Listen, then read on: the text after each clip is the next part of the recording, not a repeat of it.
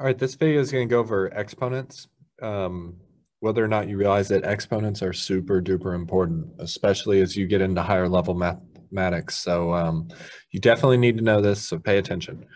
All right, I'm going to go down the list here first, and then I'll show you some examples over here. Okay, anything to the power of 0 has a value of 1. So like, imagine x to the power of 0. It's just 1. It's not x to the 1. No. It's just 1. So like even if it's a number like 5 to the 0 is 1. 1 to the 0 is 1. 0 to the 0 is 1. Imagine it was like 5x to the 0. This would be 5 because the 5 has a 1. So it's really like 5 times 1, which is 5. Now if it was like 5x to the 0, this would be 1, but you'll learn that when we get to like these down here. Okay, let's keep moving. The majority of times when you're doing exponents, you're going to be adding or subtracting them. Most people go wrong and they start multiplying these exponents just because they see multiplying. No. So basically, you have to have the same base. So these both have a. And so like, look, what if it was like 5 squared times 5 to the 3? The answer would be my base of 5 to the power of 2 plus 3, so 5 to the 5, like that. Now, it doesn't have to be with numbers. You could do it with x's, whatever. So like if it was like x to the 7 times x to the minus 2, you'd be like, okay, that's x to the 7 minus 2. Which is x to the 5. Now, if they don't have the same base, like x2 times y3, then you can't do it. The answer is just x2, y3. Okay, let's keep moving. Number 3, I think it's missing a parentheses here. So basically, everything has a 1 by default if nothing's there. Now, power to a power, like number 3 or number 4, see how it's power to a power? That's when you multiply these things. So it's really like, if you look back at number 3, this n is going to get like distributed to those exponents. So it's really like a to the, I guess I shouldn't do it there. It's like a to the 1 times n, b to the 1 times n, which turns into a to the n, b to the n. So like, imagine it was 2x cubed. You would have to distribute that 3, and so it'd be like 2 cubed x cubed. And 2 cubed is 8, so to simplify this even further, you could call this 8x cubed. But this is what you need to know. Okay, now, same thing on number 4. It's a power to the power. This is when you multiply. So like, imagine you had 2 squared cubed. This would become 2 to the 2 times 3, which is 2 to the 6. Okay, and if you wanted to get real technical, that's 64, but this is what you need to realize. And so like, it would even apply if like it was something like this, like 2x squared to the 5th, okay? The 2 technically has a 1 attached to it. And then you would have to do power to the power and multiply those powers. So it'd be like 2 to the 1 times 5, x to the 2 times 5, which would be 2 to the 5, x to the 10, and 2 to the 5th is 32. So if you wanted to get technical, it's 32x to the 10. Okay, let's keep moving. When something has a negative exponent, it changes sides in a fraction. So if you have your fraction with a number up here or an x or whatever, a number here, it's going to be switching places. And then the exponent goes positive. So like if it was 2 to the negative 2, this is technically over 1, right? So you send it to the bottom of that fraction and it becomes a positive 2. 2 squared is 4, so that's really 1/4 if you want to get technical. Same thing if it's on the bottom already. So like imagine it was 1 over x to the negative 3, you would send it up to the top and call it x to the positive 3 on top. You could have the 1 on bottom, it doesn't matter. But it switches places in the fraction and becomes a positive exponent. Okay, now in terms of this one right here, yes, this is technically how you do it, but the way I do it is just I say, imagine it was like x7 over x3. All I do is I say, well, which one's bigger, the top or the bottom? The top, so put an x on top. How much bigger is it? It's bigger by 4. Done. Or if it was like 2 cubed over 2 to the 5th, you'd say, okay, the bottom is bigger.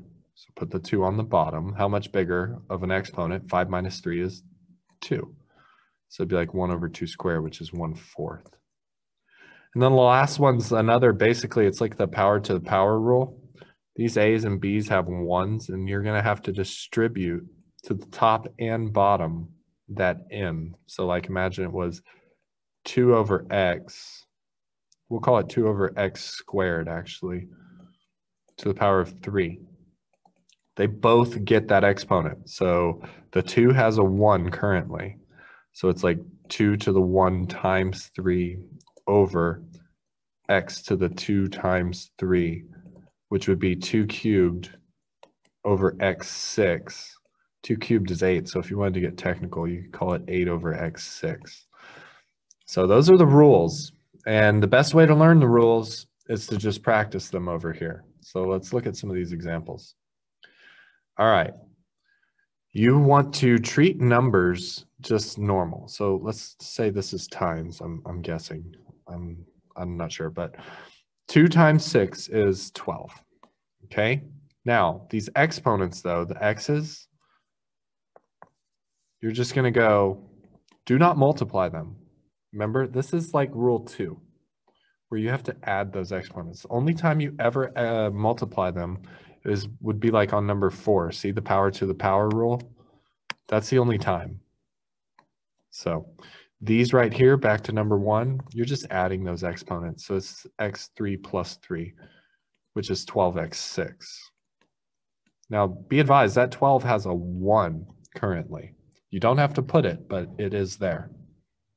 Okay, so the next one, I'm doing like 4 times negative 2 first. That's negative 8. And now a to the negative 3, a to the 5 is going to be a to the negative 3 plus 5. So this answer would be negative 8, a2. And again, that negative 8 has a 1 attached to it.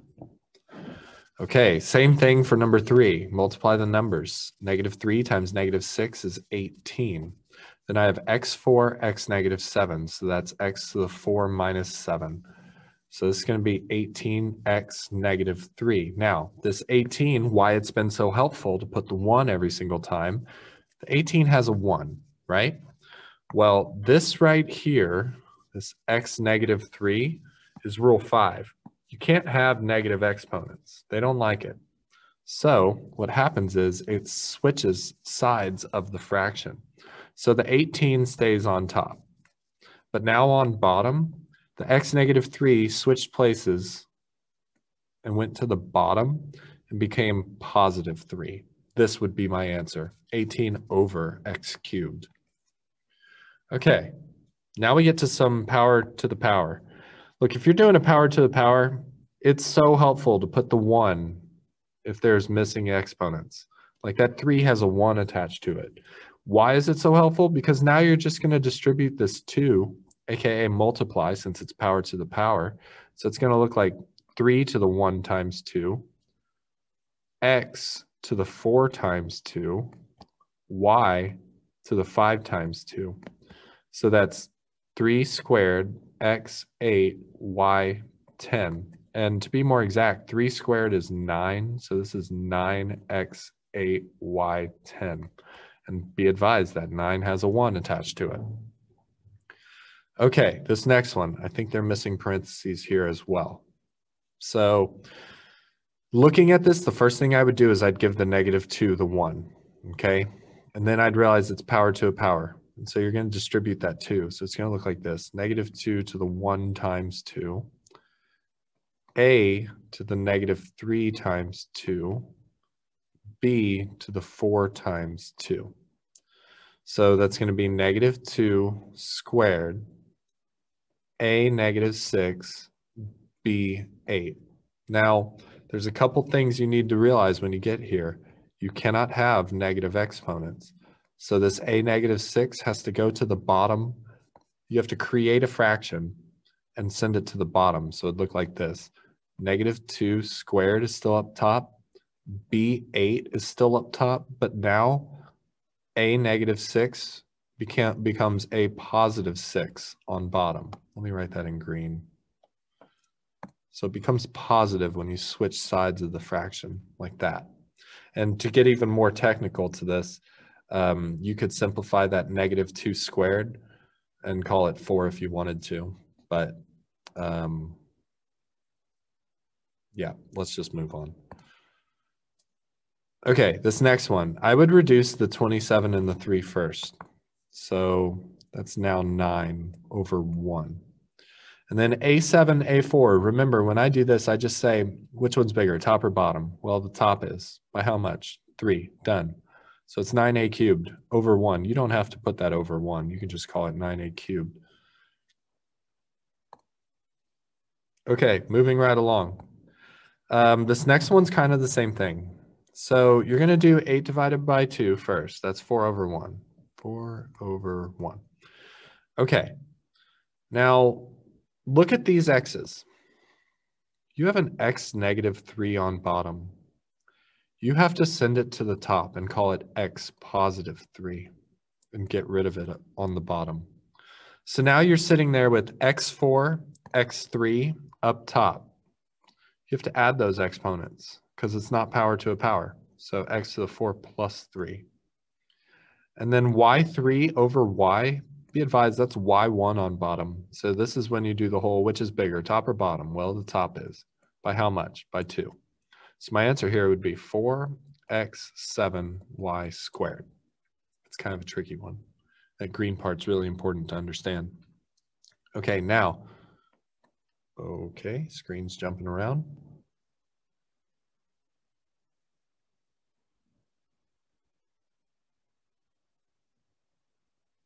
All right, sorry about that. Number 8, I think it's missing parentheses. And give the 4 the power of the 1. And you're going to distribute the negative 3. So it's going to become, this is power to a power, so you're multiplying. So it's like 4 to the 1 times negative 3, x to the 2 times negative 3, y to the 4 times negative 3. And so it's going to become 4 to the negative 3, x to the negative 6, y to the negative 12. All right, now these, imagine it currently all over 1. And you need to do that because all of these guys have negative exponents, and you're going to have to send them to the bottom to become positive exponents. So my final answer here would be, there's nothing on top, so it's 1 on top. Then it's 4 cubed becomes positive, x6, it becomes positive, and y12, it becomes positive. And if you wanted to get technical, 4 cubed is 64. So you could call it 64 on bottom. Okay, the next one I think is also missing parentheses. And so now we do power to a power, which means multiply them. So you're looking at x to the 3 times negative 4, y to the negative 2 times negative 4. So that's going to be x negative 12, y 8. And then this, you should imagine it over 1 because this x negative 12 is going to jump to the other side. So my final answer here would be y8 over x12. Okay, this next one's pretty easy. Imagine it currently over 1. And then you just move these negative exponents to the bottom. And they become positive. So B4 did not change. But now A is positive 3 on bottom. C has positive 2 on bottom. That one was easy. Okay, this next one. I love problems like number 11. I don't know. I'm weird like that, I guess. But anyways, I would start out with the A's. Which one's bigger, top or bottom? The bottom. By how much? 3. Okay, cool. Now the b's, you're going to have to move this guy up to the top. So it's going to be like b positive 2 up top. So you're sitting there with b5, b2. That's adding the exponents. So it'll end up being b7, but I'm just showing my work there. And it's not multiplying them because it's not power to a power. Okay, and then on the contrary with the c's, the c negative 4 has to go to the bottom, and it becomes c positive 4 on bottom. So on bottom, you're sitting there with c4, c3, c4 plus 3. So my final answer is b7 over a3, c7. Okay, let's look at this last one. I think it's missing parentheses here. And so you need to take care of this top first. You have a power to a power. Just give the 9 its 1 and then distribute that 2. So it's going to look like 9 to the 1 times 2, x to the negative 3 times 2, y to the 5 times 2, and then the bottom doesn't change. And 9 squared is 81, so I would probably simplify that as well.